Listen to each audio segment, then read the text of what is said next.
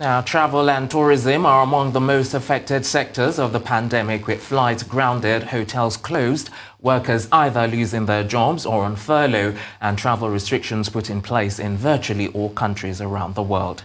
Now, the tourism industry in Nigeria is not left out. It has lost money and many jobs are being cut as employees are unable to pay wages.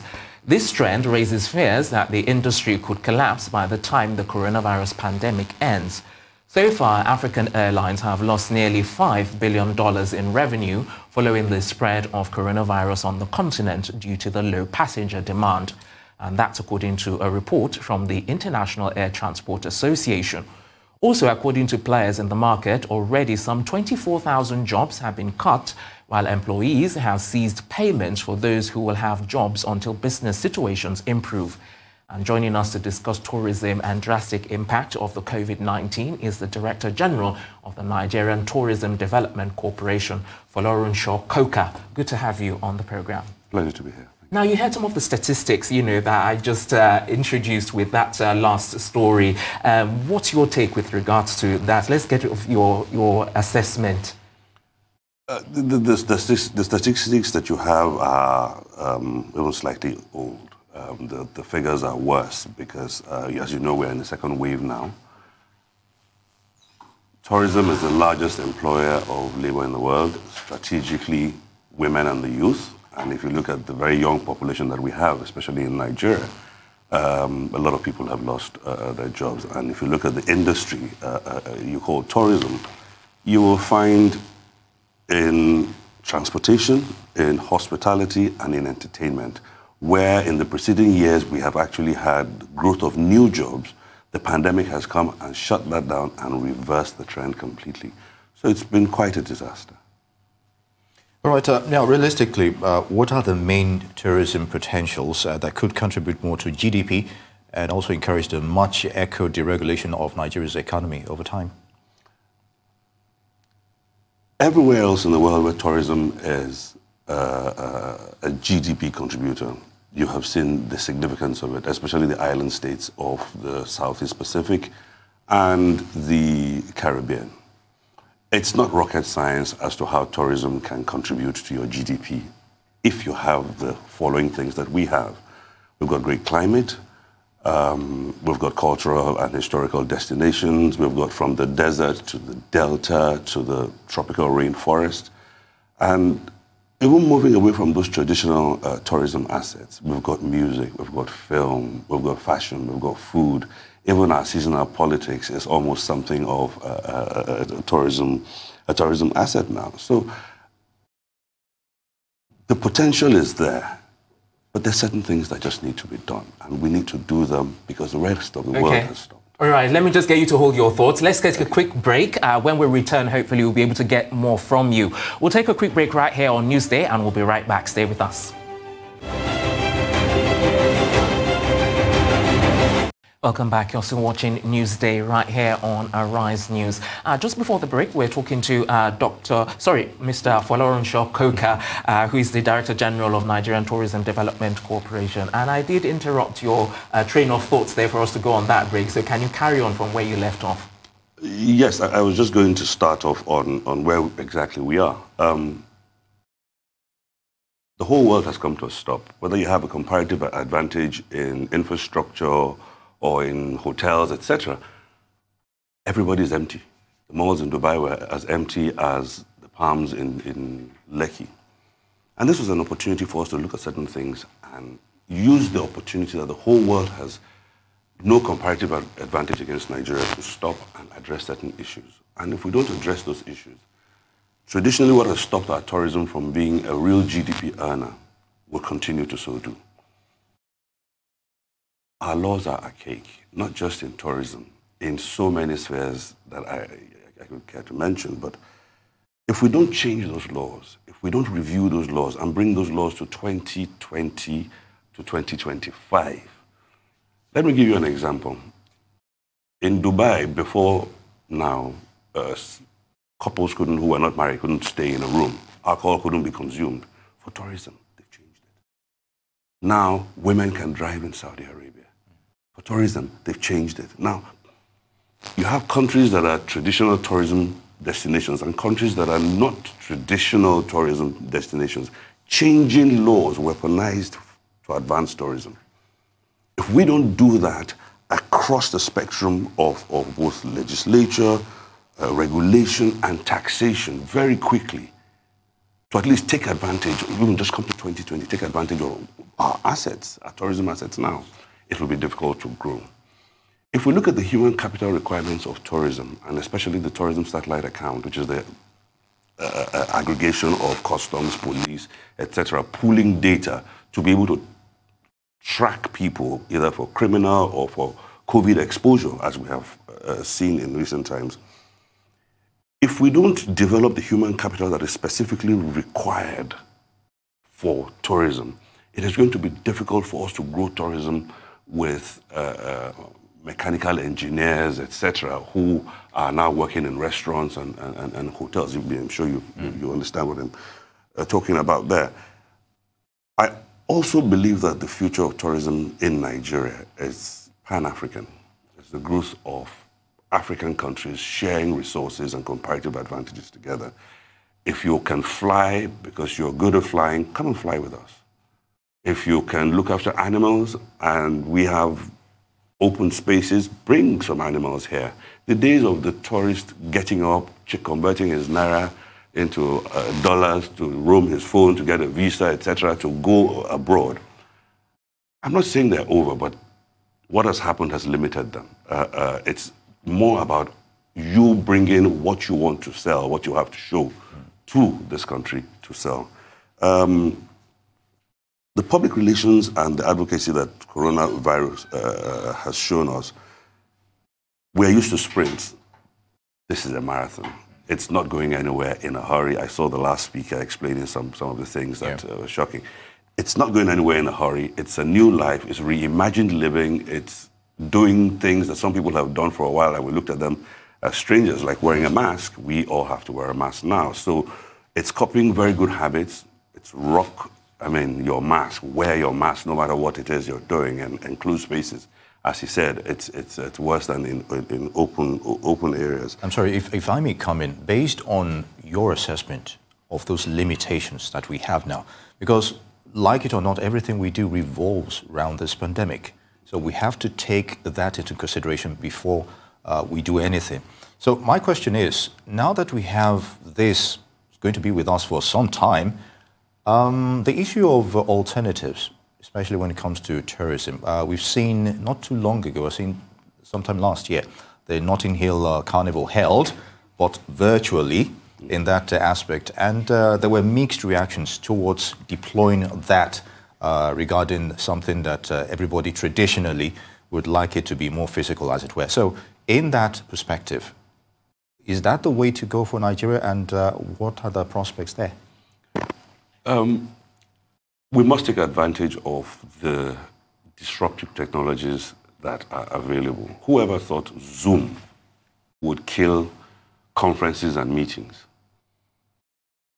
And if you look along the pipeline of digital disruptive technologies that are available, you see the Uber, you see the Airbnb. We've got to go along this way. Tourism is touch, it's feel, it's very social.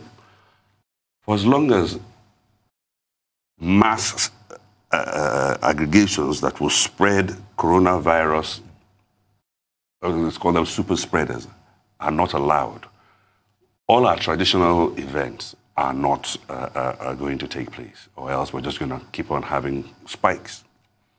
So the alternative is to use technology. Technology will allow us to preserve our culture and heritage and traditions. Technology will allow us to spread it beyond the physical attendance, because if we captured the Durbar in Kano a couple of years ago, and more people will see the Durbar from 2 years ago because of the 4K resolution, etc., that we used, and it will go further because it's on YouTube, it's on NTDC platforms, etc., than the amount of people who will attend it. So there is a prospect in terms of using technology to give greater access to people to see our culture, our tradition, our music, our film, etc. The danger is, could it kill the attendance of those cultural festivals that you're talking about. Because the uncertainty, the fear, the virus, they're all things that cannot be swept under the table. They're still there. So definitely technology has a part to play and a positive role in the development of the rethought festivals of the future, Osun Osogbo, Ojude Oba, etc. How will those hold with COVID compliance, with social distancing, with the colorful outfits, with blue or black masks? So this is really the time where we've got to rethink and reimagine and reapply the technologies that we have access to. The last interview you had was in Abuja. That is possible by the technologies that are available today. Okay, let me just take you up on technology, because one of the examples that you've given is exactly that. And in terms of, like the example that he gave, Notting Hill Carnival taking place virtually, do you think Nigeria is ready for virtual kinds of festivals, like some of the ones that you mentioned earlier? Of course Nigeria is ready. 147 million internet connections, 95% telephone saturation. What we have here is what we call a bite-sized economy.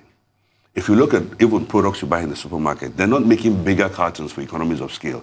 They're bringing them into little sachets, from the milk to the gin to etc.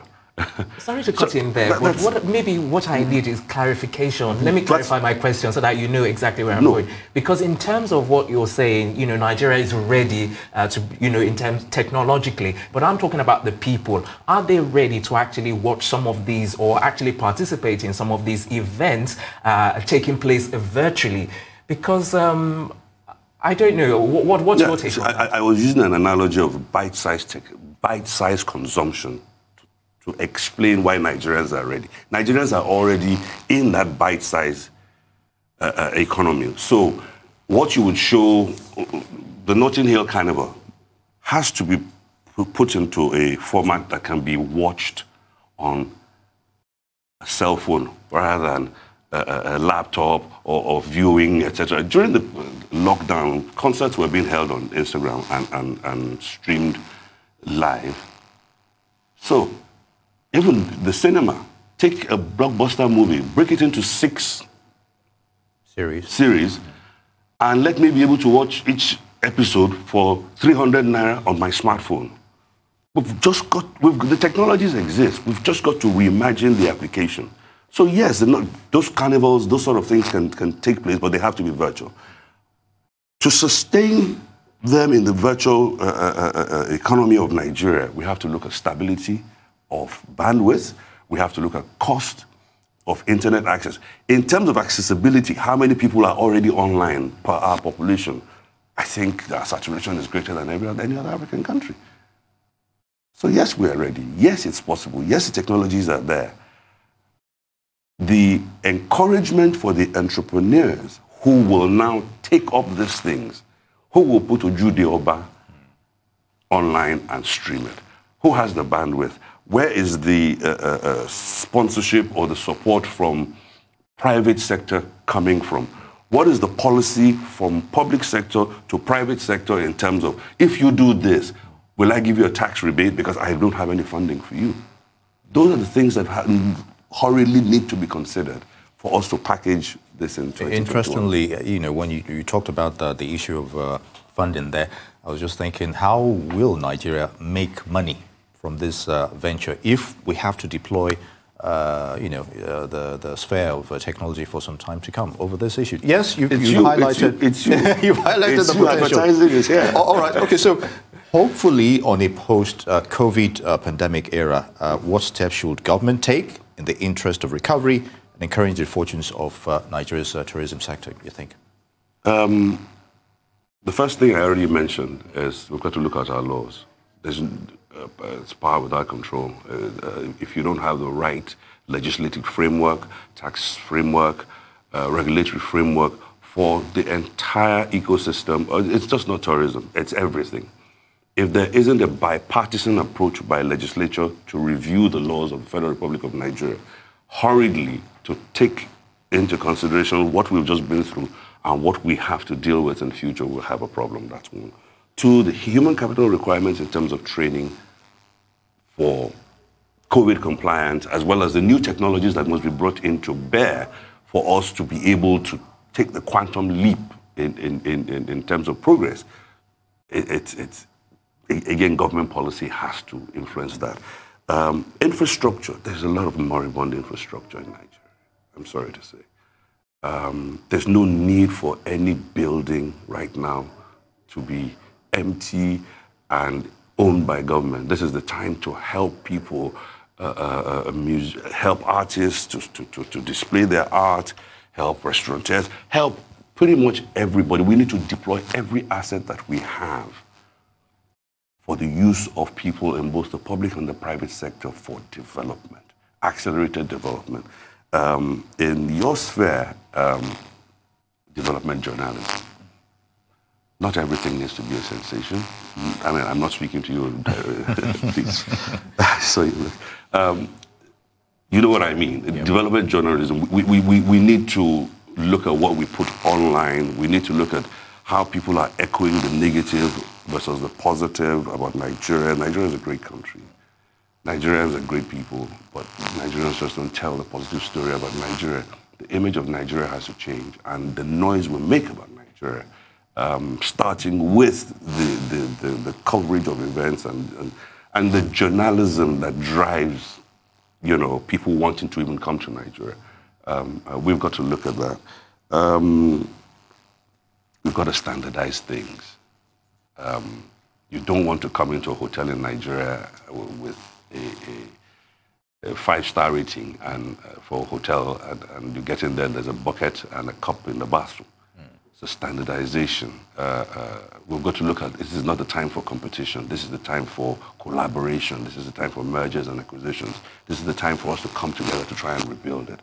I know we're very competitive people, and that's probably a difficult thing for us to accept to do, but it's the reality that we have to face. Yeah. Today, we're going to look at places like the airport. Should people be checking in inside the airport or checking in a car park, so that you're not constantly disinfecting, constantly checking temperature, and maintaining. Once you leave your luggage, you board the aircraft. Okay, yes, you've got to think about social distancing outside the aircraft, and you get into the aircraft, and we're all definitely a whole lot has to change. Yeah. Folorunsho Coker, Director General, Nigerian Tourism Development Corporation, I'd like to thank you for your perspective on this issue. It's good to have you.